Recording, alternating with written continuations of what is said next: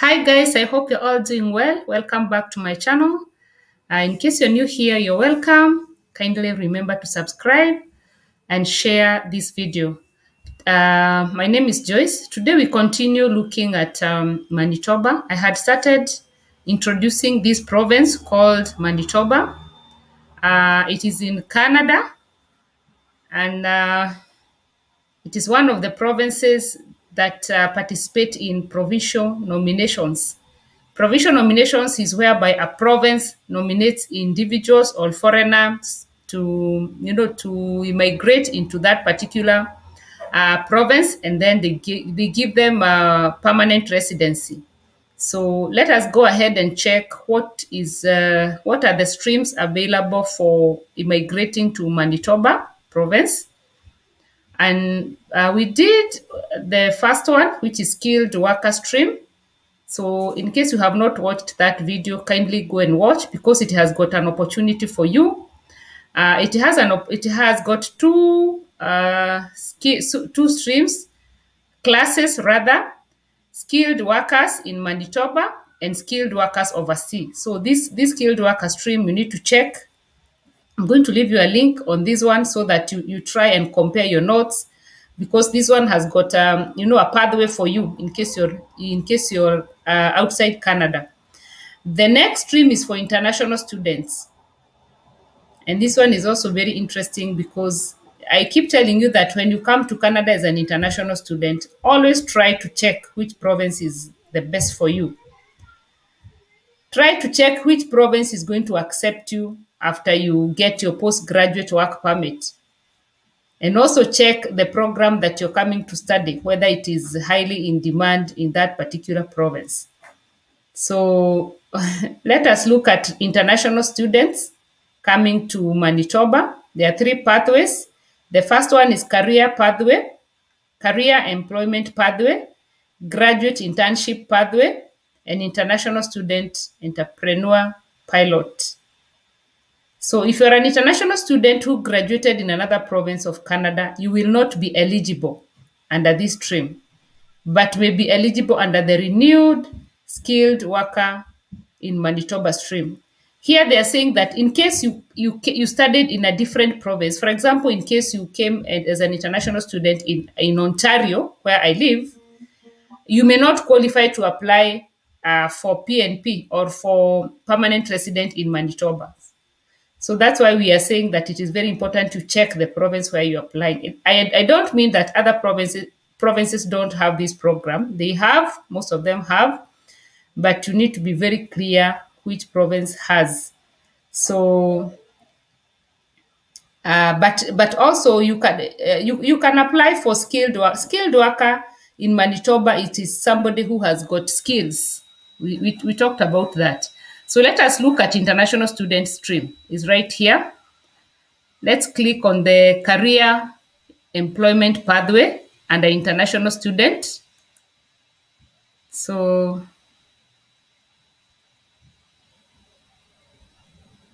let us see what they require. They require you to have post-secondary education. Okay.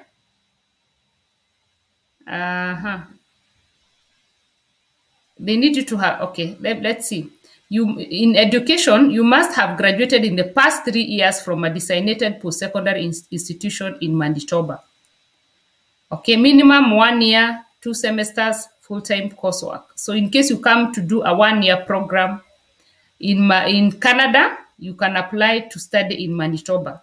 Once you study that 1-year program, you can always apply for PNP, for provincial nomination in that Manitoba province.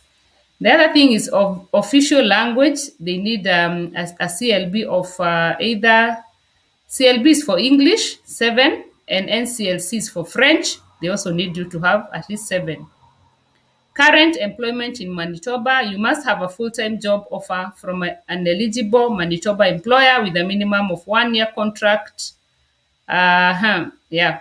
So they need you to have of course, once you graduate, you're going to have a job. Every time that you're looking for a job as an international student after graduation, make sure that it's a full-time and it's not a seasonal job. Okay, that's very important. Uh-huh. Then settlement funds, you must demonstrate liquid funds equivalent to low income cutoff for independent financial resources. You must be employed in or you must be employment. If you are employed in a full time, you don't need to prove funds. If you have a job, you don't need to prove funds. Then adaptability, you must be residing in Manitoba at the time of application. The other thing is that you must show the intent to continue to reside in Manitoba after nomination, including the submission of career employment plan, demonstrating opportunities for a successful career in Manitoba. So here they are saying that you need to prove that you're going to live in Manitoba.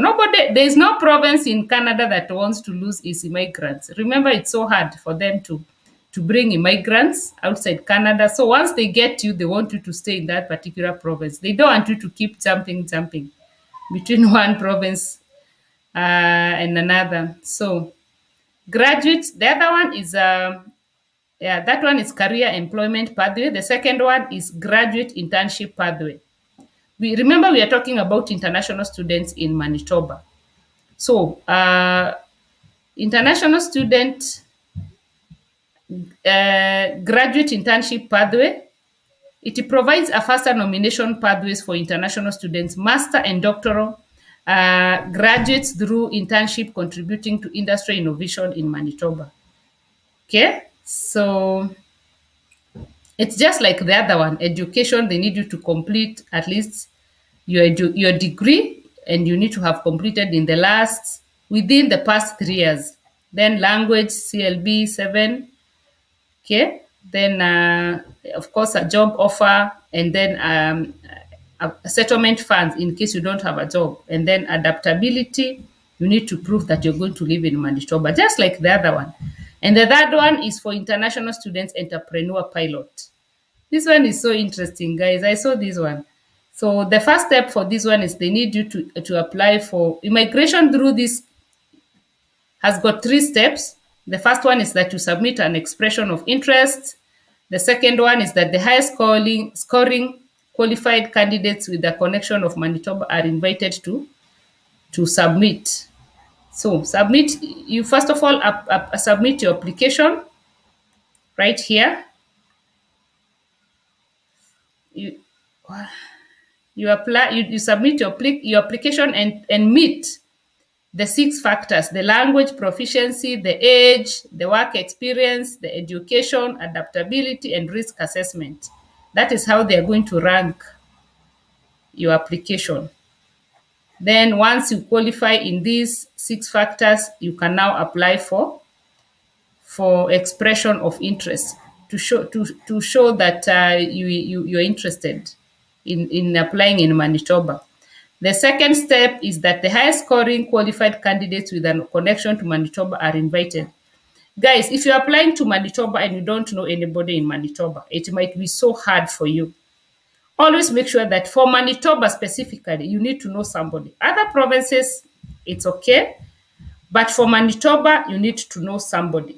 And of course, when you come as an international student, by the time you graduate, even if it's after 1 year, you'll have met so many friends. Okay, so you're invited to apply, receive a letter of advice to apply. Okay, then you can read all this. You need personal information, education, employment, immigration history, language ability, settlement funds. These are the things that you need the factors that you need to check. Huh?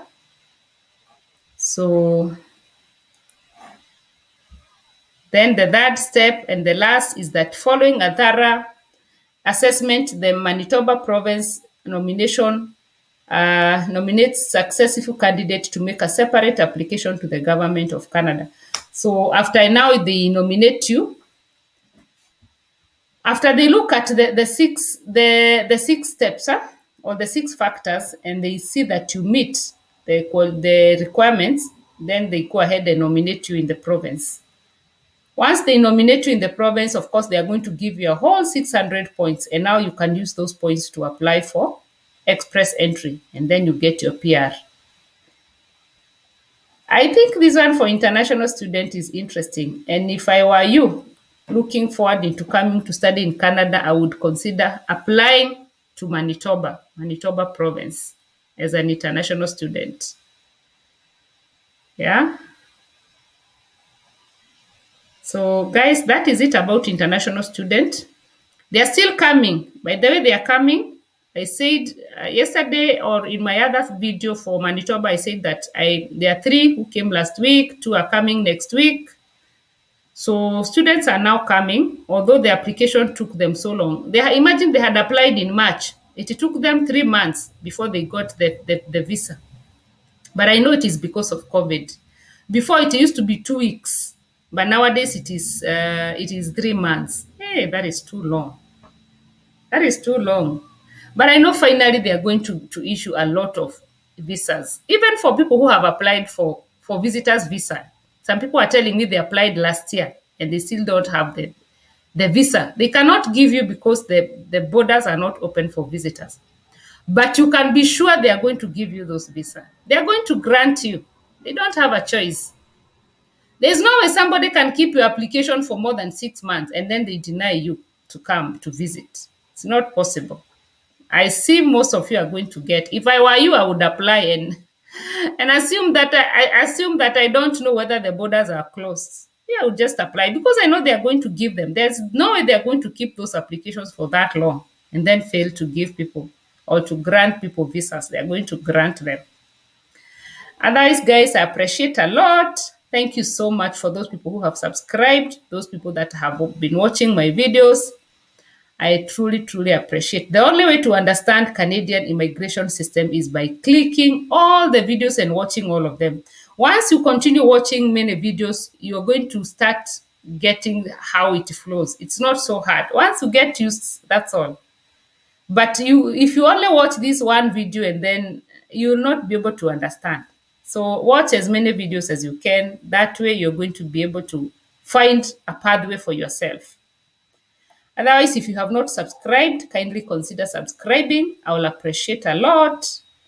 And thank you so much. Keep safe and God bless you. Bye-bye.